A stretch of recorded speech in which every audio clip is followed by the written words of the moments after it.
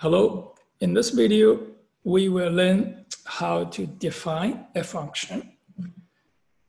To define a function, you will give the function name and a list of parameters. Each parameter has a name and type. They are separated by commas. The function may have a return value. The return value type is specified here. And this is the body of the function. And the function has a return value. It has to be returned using the keyword return with the value. So this is the definition of a function. Let's look at all these components. So what is the name of the function? Here is this max. The name of the function is an identifier. What are the formal parameters? So these are called the formal parameters. Each has a type. They're separated by commas. And the whole thing is called the parameter list.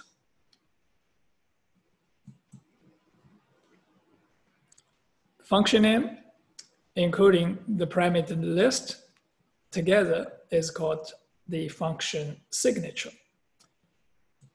And this is the return type. Function return value type is defined. The whole thing on the first line here is this is called the function header. And this is the function body.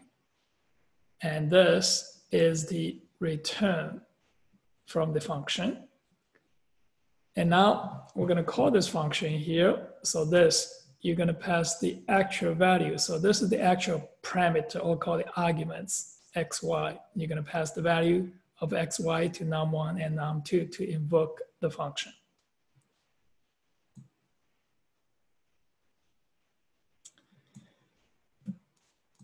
Now, let's put this all together to write a test program. So we're going to call the function. We're going to put all this together in this program now. This is the program. So we're going to have this max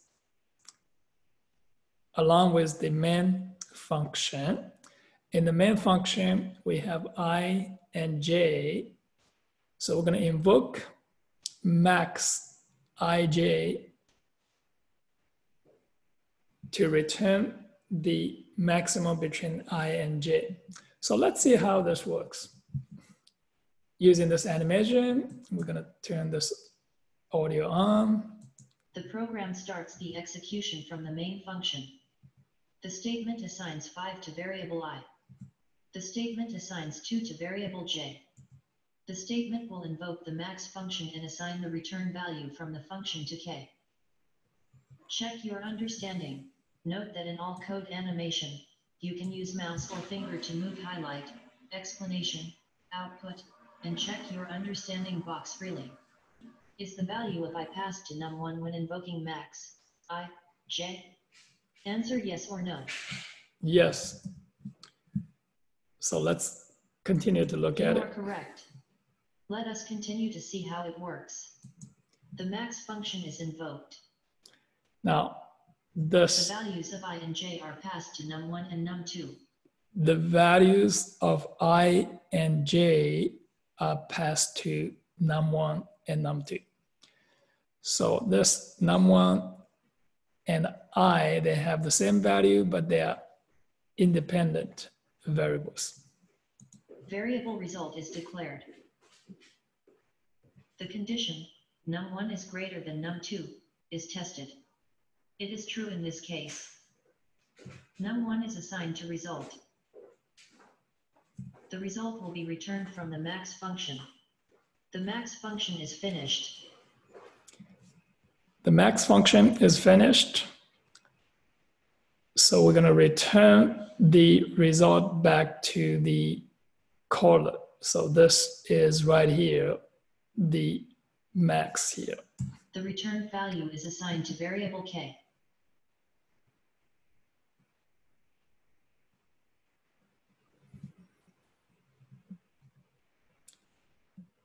This is how a function is called, how the arguments are passed to a function. Now look at this diagram here. With this min and this is max. So when this max is called, you're going to see this, the value is passed to the parameter, and the control of the execution now is at this max. When this return statement is executed and the value is returned to the caller, and the control is back to the main function.